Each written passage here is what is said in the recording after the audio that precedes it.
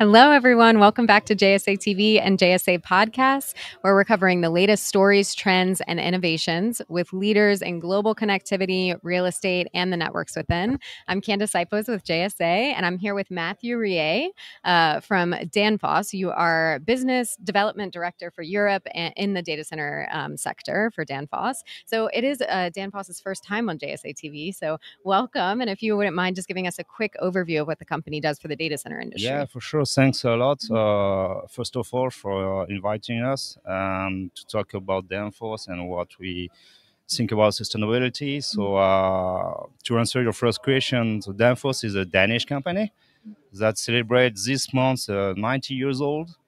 It's still a family company, Wow. but with 42,000 employees, 100 factory worldwide. And what we are doing mainly is to produce components mainly for HVAC OEM manufacturer like chillers, cryo units, harmony units, but not only. And yes, we work on data center for more than 2 decades, but through our customer. And we have a special focus on sustainability for decades. Let's say it's our core business, and that's great to be here because it's one of the few events with a special focus on sustainability. It's something that we were expecting for years, but now it's not a trendiness anymore. It's something standard, and that's great that finally we have an exhibition dedicated to this topic.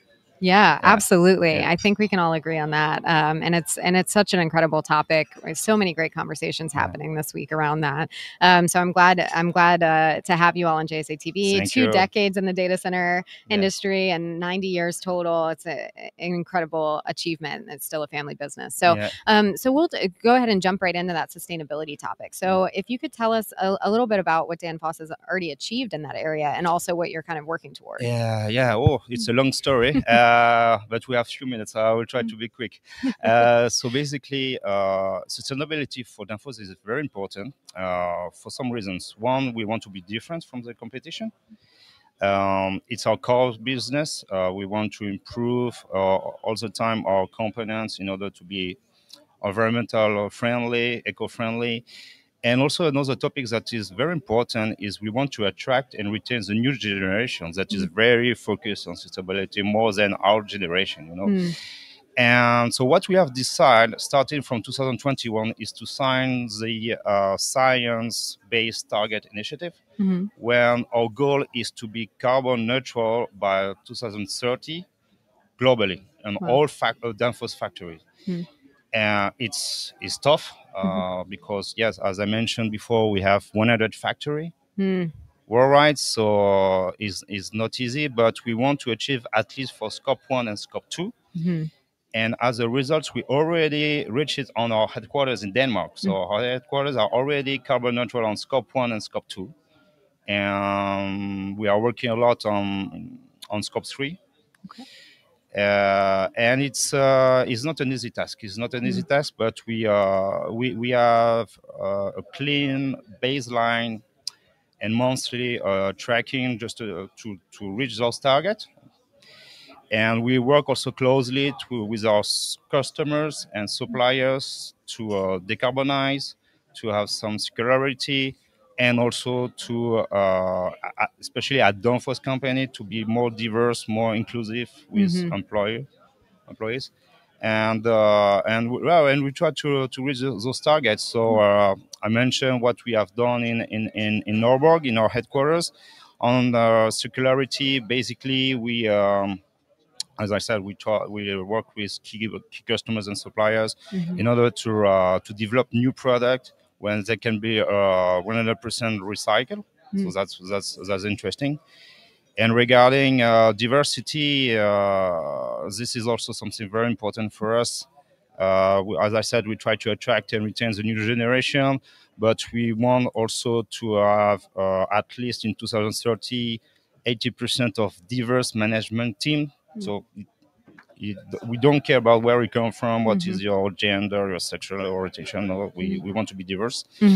And regarding women, because we were talking about women a few minutes ago, in 2025, we want that 30% of women leadership inside Danfoss. Maybe it's not enough, but at least we try to be maybe one day to be equal 50, 50 women, 50% of men, but at least for in 2 years we want to reach this goal of 30% of women working on as leaders inside Danfoss. Yeah, well, I love to hear that. Yeah. And it's incredible to see a company as big as Danfoss taking on these really incredible, tough challenges, but really setting goals and holding yourself accountable to those goals and moving forward every single day, toward them. So well done there. Thank you, but we try to do our best. Yeah, that's all you can do, right? Yeah. Okay, so and then can we talk a little bit about the market shift when it comes to sustainability and what that looks like from your perspective? Well, I can talk only about Europe because this is basically the market we are focused on. Well, everybody is talking about sustainability. What we have seen recently is, like, for example, Germany is introducing legislation for sustainability. I think they decide something maybe last week, and we have seen that the European Union is also working on something, but we still don't have some further information. We have seen also that there are more and more e-reuse requests, and we have to see when it's feasible. At least in the Nordics, it's something common, so everybody is using e-reuse. And it's a kind of showroom for the rest of Europe. All the other European countries want to do the same, but it's not easy as I was saying. So it depends on what you are on your neighborhood, and you have to see if you are able to make it reuse or not. But it's something that at least in some countries, design companies focus on data centers want to offer as a standard, not as a trend, as a standard. So every time they have a new data center project, they want to offer the heat reuse. And yesterday we talked a lot about this. There were some workshops about heat reuse. And this is basically the trend, basically the shift that we have seen recently in Europe regarding sustainability. So legislation and heat reuse for data centers. Yeah. All right. Excellent. Thank you for that. And so I think, all of our thought leaders in the hot seat, many of them, we ask about trends. So can we end with that question maybe? And it's just an open question. Any particular trend that you might want to talk about? Well, the trends that everybody is talking all days is AI. So AI, and that's interesting because it's changing a little bit the market, but we still have a big question mark. So what is AI finally? Yeah. And because we can use it to improve the energy efficiency, the services, and there's a lot of things to do. What we saw is that in terms of cooling capacity, it's another topic. So the density on the server rack is higher. So that means it will boost, in our opinion, the liquid cooling, maybe direct to chip or liquid immersion. So we are working on that because we think that this technology will have more and more presence in the market. I don't think it will be mainstream. Who knows? Maybe in 10 years or maybe more. But we have to work on it. And so we have inside our data center team, we have innovation director that is try to develop new components that can be cater for the needs of the liquid cooling technology, like liquid immersion and direct to chip. And this is something that we try to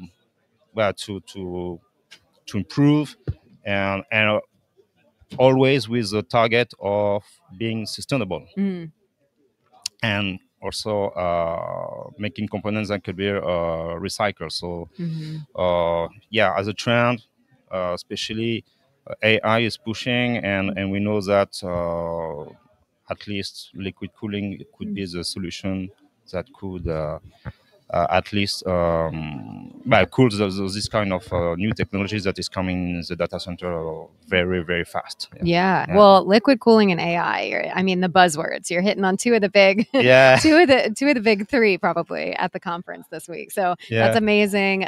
Thank you so much for chatting with us about sustainability. Thanks for inviting, and it was a pleasure to discuss with you. Yeah, same to you. Same to you. We really enjoyed it. And to our viewers, happy networking, and keep hanging out with us here at JSA TV. We'll be here all day.